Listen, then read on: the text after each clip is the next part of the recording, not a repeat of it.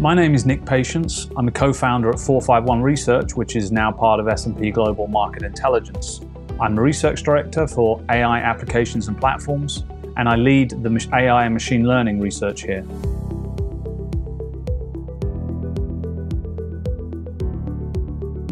We're seeing an evolution in the roles of data scientists and engineers at plants and factories. The main point being really that the engineers need to be more involved in the building and training of AI models to the point where they can take the lead in that. Now, we're not really there yet in most situations, and that's because the tools are not really available to enable engineers to do that. It's still very much usually a project that's led by data scientists.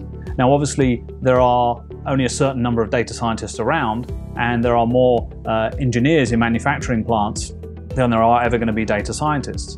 And so technology vendors have recognized that, and they're building no-code and low-code tools to help data scientists and engineers collaborate in building and training these models. And that's what it must be. It must be a collaborative exercise between the two roles.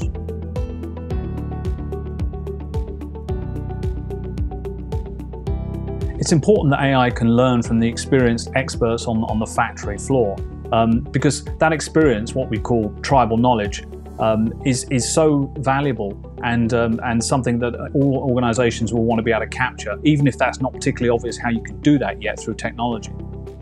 For example, an engineer who's experienced with machinery can often detect a smell or a change in the smell that a machine is giving off, and understands that that smell indicates that there's some imminent problem with that machine which may lead it to break it down.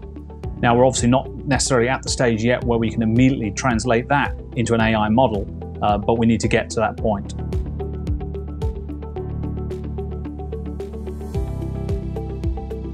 In practical terms, an engineer-built AI is an AI where the knowledge of that engineer has been captured in the AI model. That's something that technology vendors understand is an obvious kind of problem and solution pair, and that's why they're building low-code, no-code tools in order to be able to do that. When we get to that point, when we can capture that kind of knowledge, we can build semi-autonomous and autonomous systems. And as we roll out more and more of those kind of autonomous systems at scale, it will have a positive effect on both the top and bottom lines of manufacturers.